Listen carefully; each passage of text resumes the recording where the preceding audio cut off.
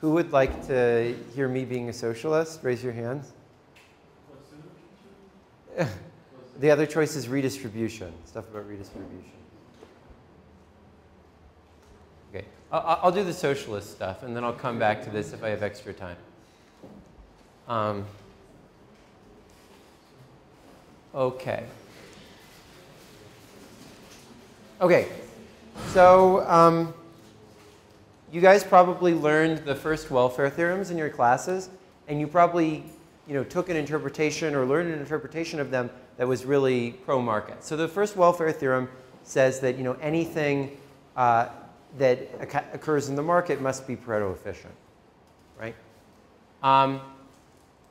The traditional interpretation is market is efficient, so sort of leave it alone. But this is not always how the first welfare theorem has been seen, and in fact, I don't think it's how it should be seen. So many famous socialists argued something very different. They said that what the first welfare theorem says is that the allocation implemented by the market is exactly the same as the allocation implemented by a social planner. And therefore, that there's nothing that the market can accomplish that a social planner can't accomplish. And then in fact, we know that in reality, there's externalities and market power and so forth, so a social planner must be more efficient than the market, right? And therefore, in fact, we'll study these sorts of things throughout the course. So they said socialism actually must be more efficient than the market. It actually implements a true market. And think back over Eric Budish's example. That was a case where everyone was submitting these preferences to some centralized thing. There wasn't any decentralized market going on. And that was supposed to implement the efficient thing. And so what these socialists said for many years is that all that the welfare theorems are saying is that stupid deviations that aren't efficient planning aren't good things. But no smart planner would do that either. And therefore, the welfare theorems are just as much in favor of socialism as they are in favor of capitalism.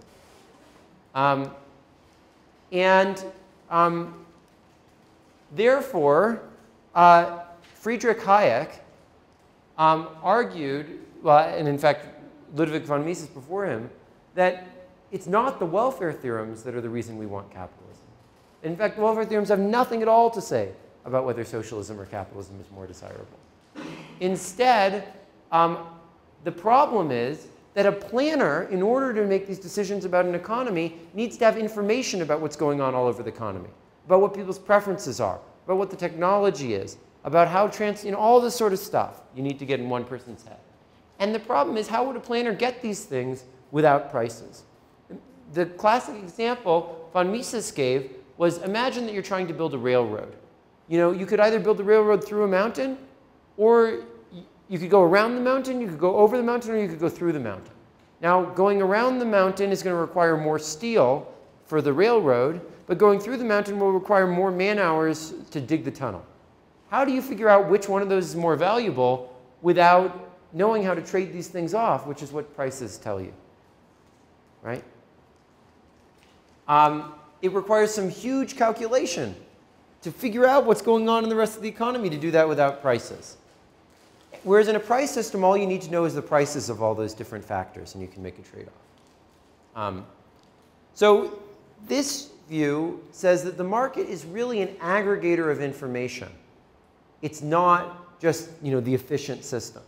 That the benefit of the market over socialism is it allows all these decentralized calculations and all the private information of individuals to be incorporated into prices. Because individuals can make a profit off of taking something that's cheap and selling it expensive, they have an incentive to incorporate the information they have about what's cheap and expensive into the prices in the market. Right? Another classic example of this is the idea that no one knows how to make a pencil. I don't know if anyone's ever read this essay, I, Pencil, but it's about the fact that one person might know how to take the graphite and to cut it up into the cylinder so it can go into the pencil. And another person might know how to chop down the tree. And another person might know how to turn the tree into planks. And another person might take the planks and turn them into the thing that goes around the graphite. And someone else might put the two things together. But no one knows how to actually make the pencil on their own. So how could a central planner possibly hope to plan an economy when no one knows how to make something as simple as a pencil? Okay. So if market failures are therefore the main cost associated with the market relative to a planned economy, the main benefit is delegation. Individuals have information that the government doesn't have, and the market gives them an incentive to incorporate those into prices, even if it has to give them market power and therefore cause distortions, even if it has to create externalities and therefore cause distortions. At least it incorporates this information held diffusely by people into the decisions made by society. So there's a lot of economic models that we'll actually study throughout this course that formalize exactly this idea. So I didn't get a chance to talk about redistribution yet, but a basic trade-off in redistribution is that if we could just charge everyone however much money they're going to end up making without actually knowing how much money they're going to end up making, we could redistribute all the wealth we wanted. But the problem is we usually don't know how much money people are going to make without actually seeing how much money they make. And when we charge them based on how much money they actually make, that discourages them from working hard, right? So if we knew all this stuff, if the centralized system had all this information about people, we would be able to do lots of redistribution. And that might be more equitable, even more efficient in some ways, but we can't do that because people know their own abilities and the government doesn't. And so that lack of information forces us to allow people to amass large fortunes in order to give them an incentive to work.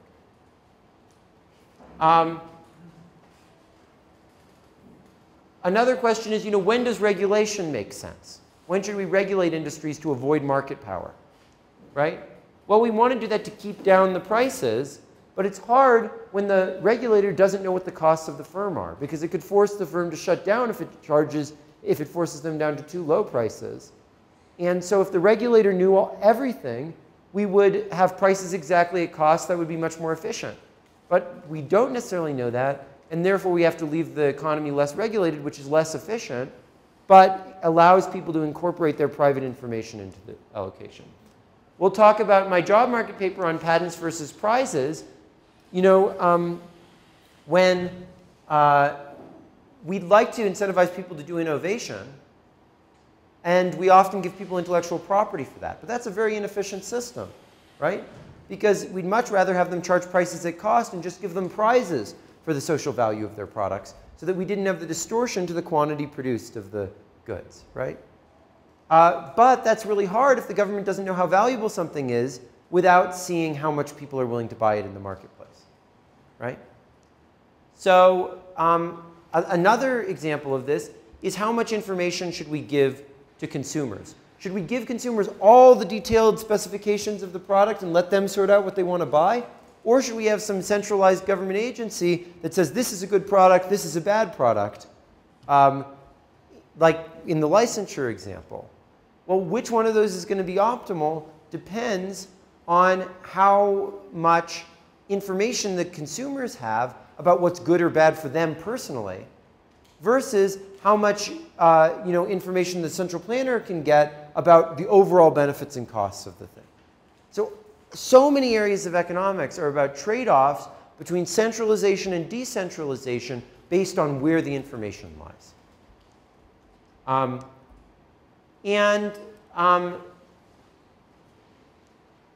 The existence of market distortions means that centralization is always going to be better absent the possession of private information by individuals.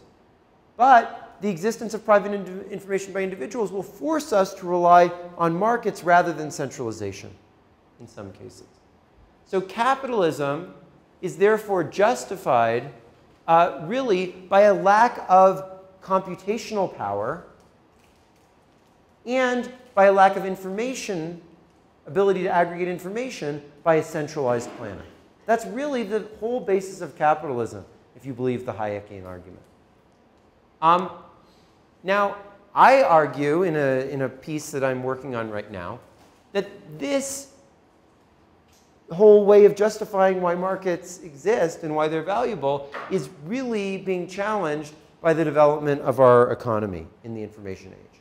So Hayek wrote in a time where we had all of these goods that were basically complements for private information. you had all these new machines, and someone needed to know how to operate them. Someone needed to know how to put together the pencil. There was all this specialization, and there was people with all this specialized knowledge, and to make the industrial economy work, you needed to delegate to them all these decisions and put up with all the inefficiencies that came from that to make things work. But if you think about the internet age, all the local knowledge that people have is gradually being superseded by the knowledge that exists in this conglomerate thing that we call the internet. And there's no necessary reason why that has to belong to any given individual, right? So one example of this is the fact that, I don't know if anyone uses, I don't know if Netflix exists here, if there's an equivalent, but you know, something like 50% of all movie purchases in the United, or rentals in the United States are now based on what some algorithm tells you should want to watch.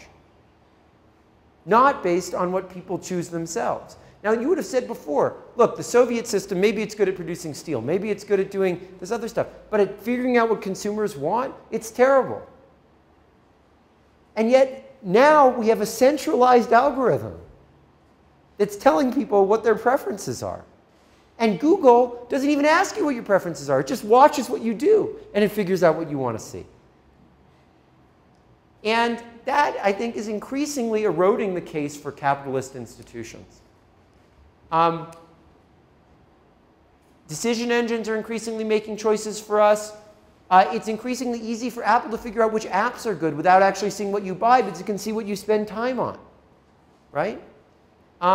It's increasingly easy to monitor people's income and even their ability, because we know genetics and how that's related to people's eventual success in life, right? Consumer decisions in financial markets are increasingly, I think, becoming really inefficient, because we have the ability to compute what is the optimal financial decisions for people to make in a very centralized way, much better than any individual can do. That didn't always used to be the case, but it's increasingly becoming the case with the computer power we have available. And that makes the case for centralization increasingly strong. So many of these changes have actually been managed by the markets. So, you know, Google and Amazon and all these people are centralizing things without us even realizing it. But if you think about it, there's distortions introduced by the fact that they have intellectual property, by the fact that they want to keep things secret, and that's actually reducing the efficiency. So once things are so centralized into these things, it makes a lot of sense for them to be controlled by the state or to be heavily regulated by the state in a way that really fundamentally erodes the values of capitalism. And so I think Danielle asked me the other day whether capitalism would be its own undoing, whether Marx was in the end right. And I think that Marx was right for the wrong reasons in many ways. But I think maybe in the end is right, because the increasing proliferation of information technology is making the basic case for capitalism wrong, I think. So to give sort of another example of this, John Stuart Mill famously wrote about why we should give people liberty.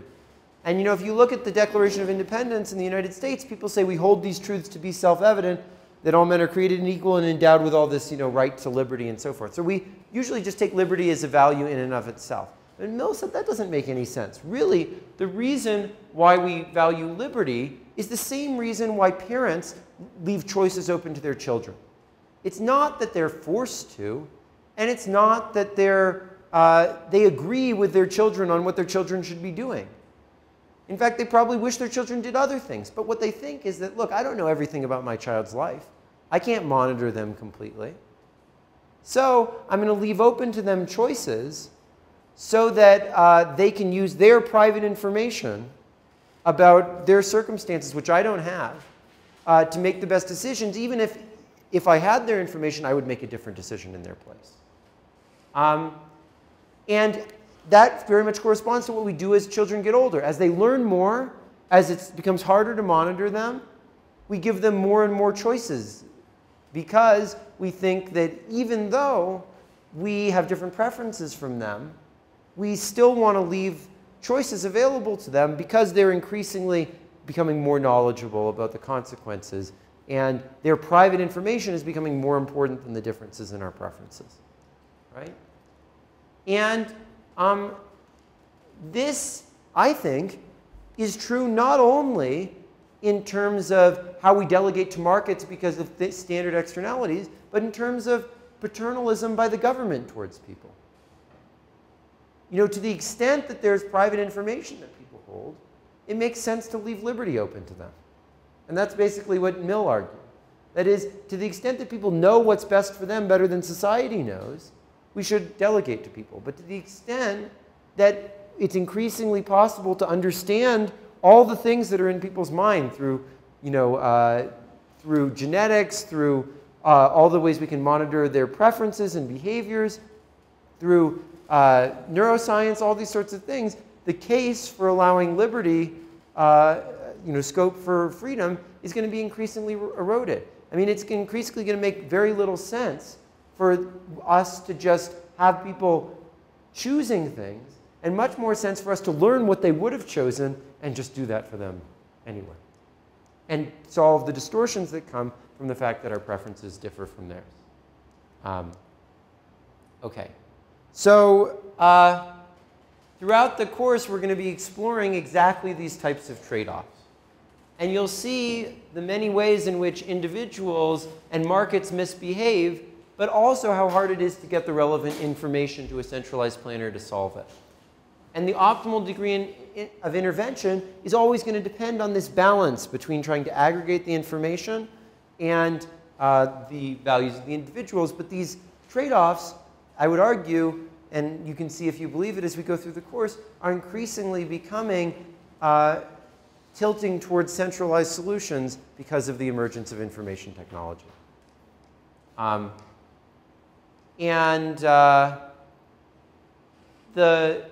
The key question that you always have to deal with are not qualitative things like the market is always better or the government is always better. They're going to be quantitative trade-offs about how much information lies in each place and how much distortions lie in each place.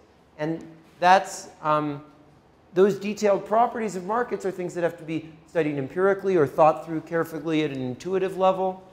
And the goal will be to beat out of you what is very natural if you grow up in a westernized society, which is this notion that there's this conflict between, you know, the good of the government and the good of the market. Instead, what we'll learn is that there's all sorts of trade-offs about centralization and decentralization that occur in markets as well as in governments.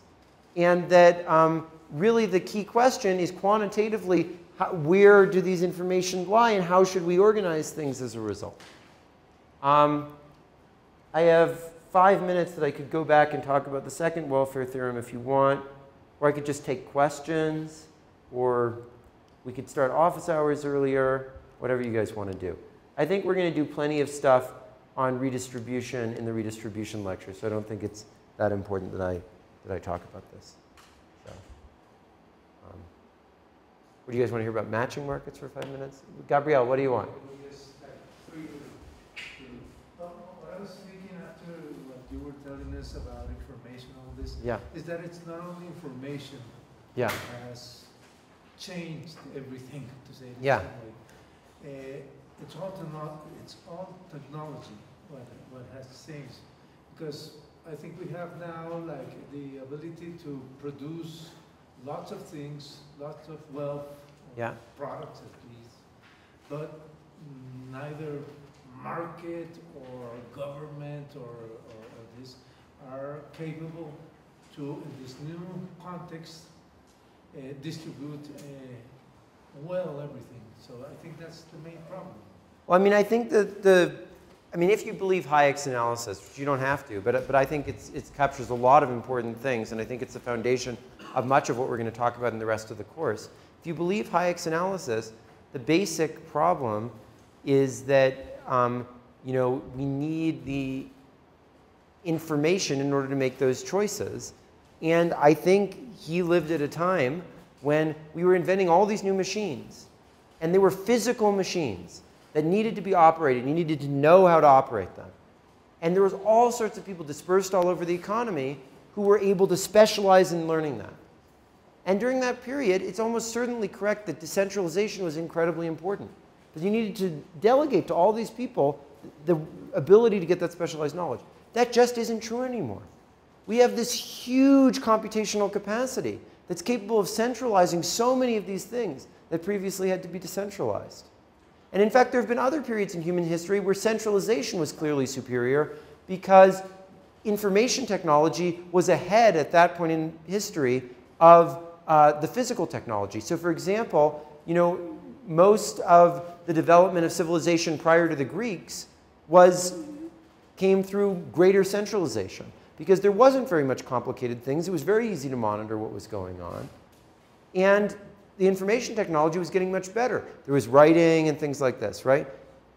On the other hand, in the period of the Greeks, technology was starting to outstrip information technology. And so decentralization, democracy, the market economy of the Roman, that became much more important. And almost all societies shifted that direction. And that got even more and more extreme as we got towards the modern period, right? And that's why we had capitalism and so forth. But something fundamentally changed when information became the dimension of technology, and that got far outstripped the importance of the improvement of physical production technology. So I think we're living in a period where the natural logic of economic optimization is going to lead us towards centralization. And we have to decide if that's something we feel comfortable with, or whether we think that there are things about human dignity, about the values we've come to have in society, which say that, you know, we really shouldn't have so much centralization. But that's going to come from outside of standard economic models. It's going to come from more the sorts of things that you read about in 1984 or Brave New World, or things where you think about the fundamental value of human choice, rather than the economic logic of optimization. So, anyways, office hours now. So if anyone who wants to come can walk back with me.